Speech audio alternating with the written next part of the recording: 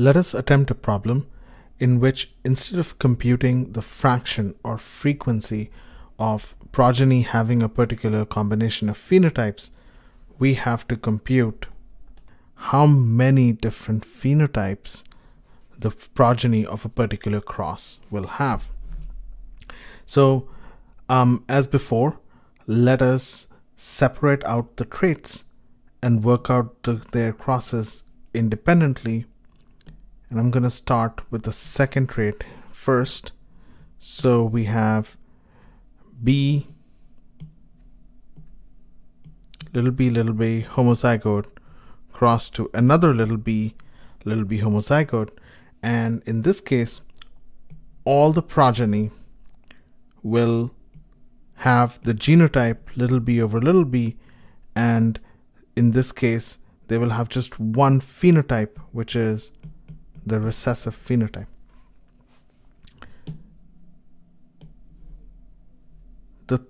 The second trait is the cross between two homozygous individuals, little c crossed to big C, and since the parents are both homozygous, all the progeny will be big C over little c. That is, they will all have the dominant phenotype. In the third trait,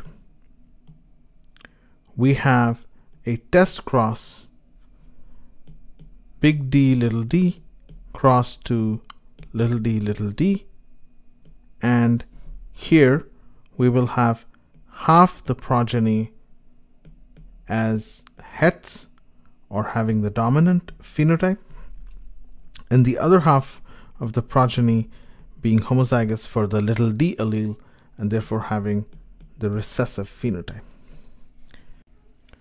The fifth trait is a dihybrid cross for E, and we will obtain a 3/4 of the progeny as E over dash or dominant, and a 1/4 of the progeny as homozygous for little e and therefore having the recessive phenotype. And finally, the first trait, which is a dihybrid cross, will yield 3/4 having the dominant phenotype and a 1/4 having the recessive little a over little a phenotype. Now, in order to compute the number of different phenotypic combinations, we can utilize branching diagrams, and the second trait only has one phenotype possible, recessive. So there's only one leaf here or one branch. The second trait also has only one phenotype possible, so there is still just one branch in the tree. However, the third trait has two different phenotypes possible, dominant and recessive. So now we have two branches or two leaves. The fourth trait has two phenotypes possible. Keep in mind, we only are keeping track of how many phenotypes there are and not of what the probabilities of those phenotypes are. So now we have a total of 4 leaves, and finally, for the first trait, we have 2 phenotypes possible, and we get a total of 8 leaves That is, there are a total of 8 different phenotypic combinations that the progeny of this cross will have. And of course, you can always compute it by multiplying the number of possibilities at each stage. So in this case, 1 times 1 times 2 for the 4th trait times 2 for the 5th trait times 2 for the 1st trait is equal to 8 different phenotypic combinations as a result of this cross. Lastly, let's look at a problem where we have to compute how many different types of gametes a given individual will produce. And again, we can use branching diagrams to visualize all the process of meiosis and how many different combinations of alleles that a given gamete will have. So let's start with the second gene or the second chromosome, where there is only one type, one allele. So all gametes will receive a little b. Then for the 3rd trait,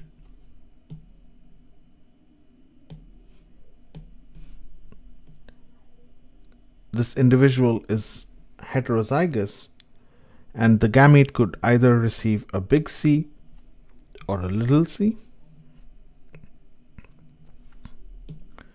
For the 4th trait, this individual is once more a heterozygote, and therefore the gamete could get either the big D allele or the little d allele.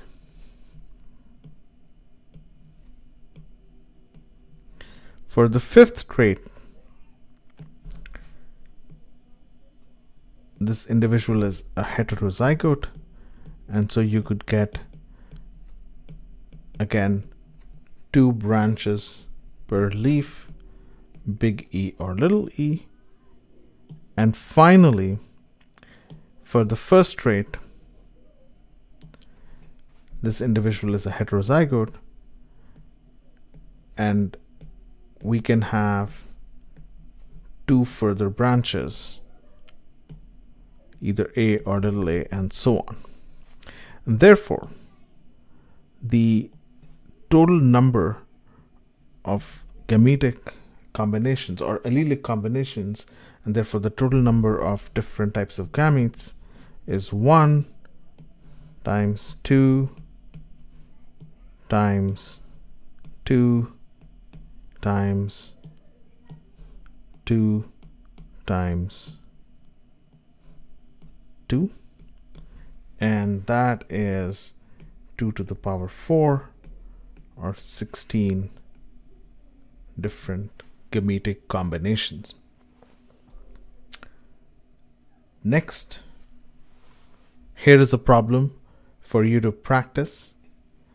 There is a cross given here, and for this cross you have to compute the number of genotypes that the progeny will have, the number of phenotypes the progeny will have, the number of different types of gametes produced by the 1st or the 2nd parent, the fraction of the progeny who are homozygous recessive for all the traits, and the fraction of the progeny who have the recessive phenotype for all the traits.